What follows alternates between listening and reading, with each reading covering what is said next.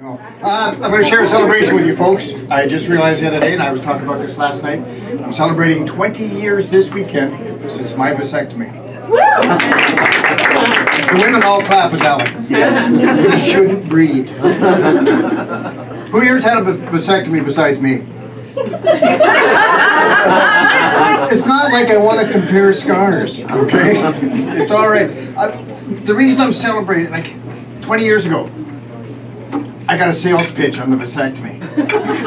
Yeah. They called it the new no scalpel vasectomy, a less invasive procedure.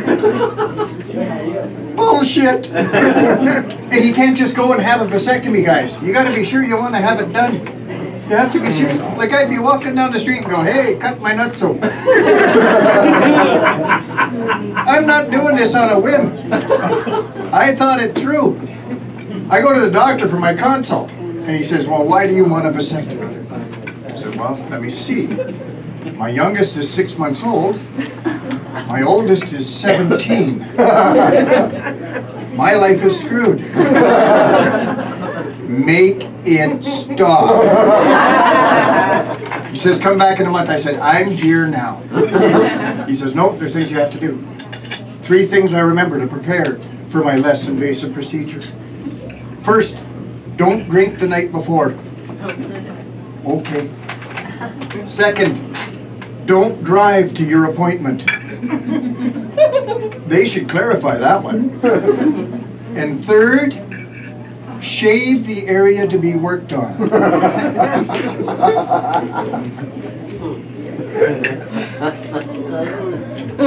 No diagram. All I knew for sure was it was here. And guys, if you're ever thinking of shaving, here, I'll give you some safety tips. Menthol shaving gel is bad. If you're thinking, you know what? I got one more shave left in the old disposable. Bad. Aftershave? Really bad. Now, girls, you've all watched a man shave in the morning one time in your life, at least once. Probably only once, because it's boring. But you had to see it, right? You had to see it, whether it was your dad, your brother, your uncle, your boyfriend, your husband, some guy you picked up in the bar. Doesn't matter. You wanted to see this once, that was enough. But when he's shaving, when he gets to a corner or a wrinkle, he does this.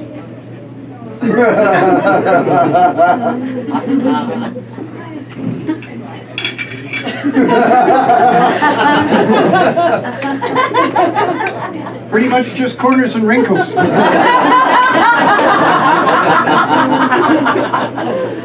I'm an hour and a half doing the Captain Morgan. Then I'm sticking Kleenex to it.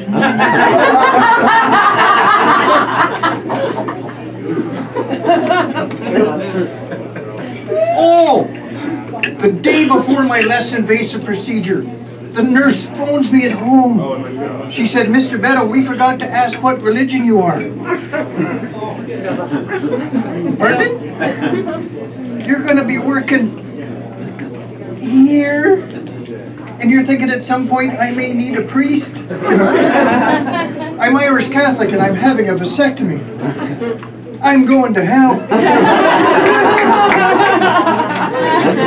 But thanks for putting my mind at ease. The hospital I had it done at, 5 blocks from my house. So I walked.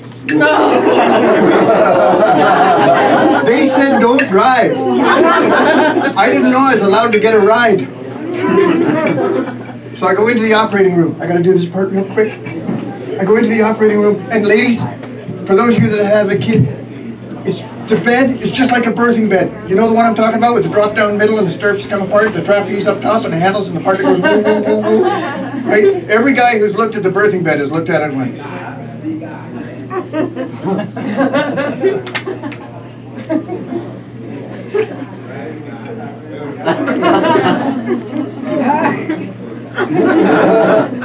Little different story when it's me in the stirrups. Doctor says, jump up in the bed. I'm up in bed. He says, lift your bum, we'll pull your underwear down. Whoa. I'll get it. And the doctor looked at me and said, what the hell did you do? I said, I shaved. Oh, I may have colored outside the lines a little. He said, well, what I'm about to do can't possibly make it look any worse.